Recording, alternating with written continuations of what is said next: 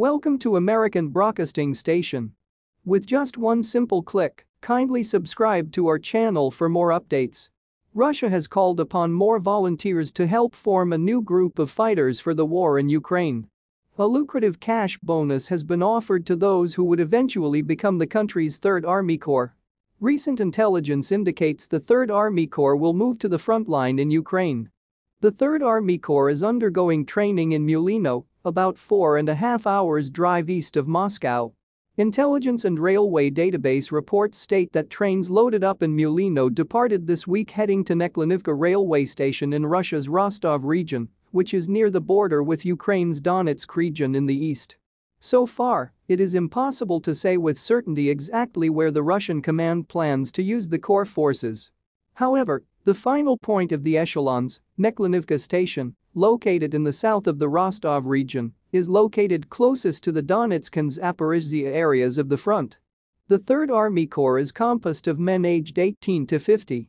They will help to fill a void after failures in Ukraine and mass losses on the battlefield. The new group of volunteers don't have any prior military experience, nor any education beyond middle school or high school. Russia's casualties have reportedly surpassed 46,000 as the war enters its 27th week. The Third Army Corps has been giving little training to fight along the front lines, giving needed relief to their fellow countrymen. Russia began building troops along Ukraine's northern and western borders in late January, and they began attacking Ukraine on February 24, 2022. Since then, there have been heavy casualties on both sides. That includes Ukrainian civilians, foreign fighters, Ukrainian military and more than 46,500 Russians. Russia has failed to overtake Kyiv, Lviv, and Odessa, but they occupy many regions in the eastern portion of Ukraine.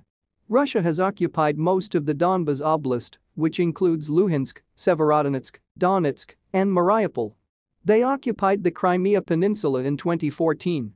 Russia has also occupied the major southern cities of Kherson and Melitopol, inching their way toward Odessa and the southwestern Transnistria area near the Moldova border.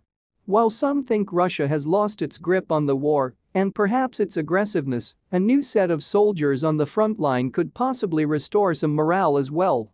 Kindly subscribe for more updates.